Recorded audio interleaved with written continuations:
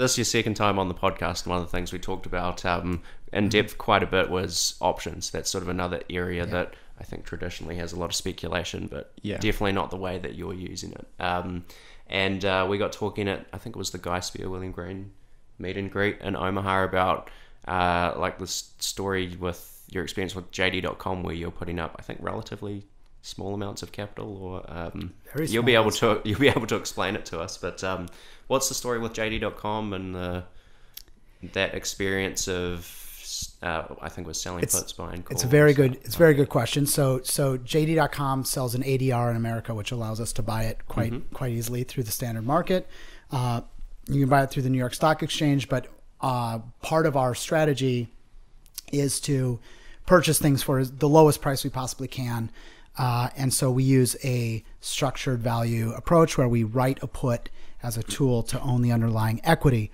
There was a legal issue. So JD.com has a number of warehouses and done all the logistics, and is similar in many ways to an Amazon and a FedEx here in America, existing over in China. And at one point, the CEO got in some trouble. It was like headline news, and the share price was plummeting.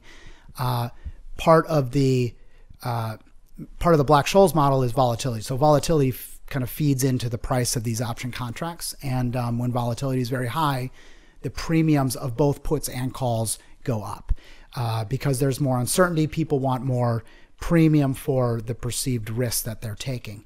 The way that we use these is very different than the way that most of the market uses them. So as people are speculating or trying to sort of buy a call to sort of leverage their gain, or they're trying to buy a put because they're scared of a security, so they're buying a put when they're fearful and they're buying a call when they're really euphoric. We're taking the opposite side of that trade. So as there were these headline risks and exposure for JD, the price fell way below what would be even a reasonably consideration for a intrinsic value of JD. And during that period, it was an interesting time. It was almost it's a pretty advanced approach, but instead of just selling the puts, where we picked up an enormous premium, we were selling out of the money puts.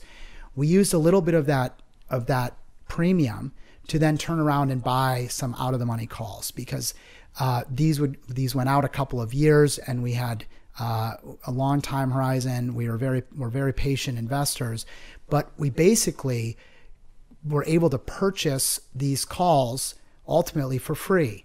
So we took the put premium in, we bought a few out of the money calls, and by the time the calls had expired, the shares had gone from about $20 a share to $90.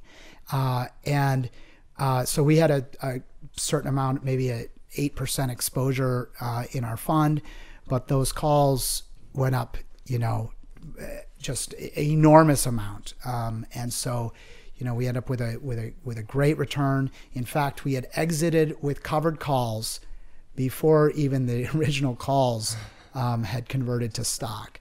So we basically did the whole transaction over about a 2+ year period. Wow.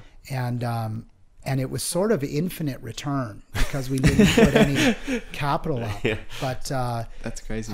It was a small position that turned into a very reasonably sized position, and was sort of just free money. Wow. And did you end up getting put any of the shares, or did it? We were not put any of the shares. It was basically just moving up, so you weren't put any of the shares. You just took the premium, and then the premiums actually covered the entire premium of the call options you were buying. That's right. That's insane. If you enjoyed this clip, check out the full episode here and subscribe here. Thanks for watching.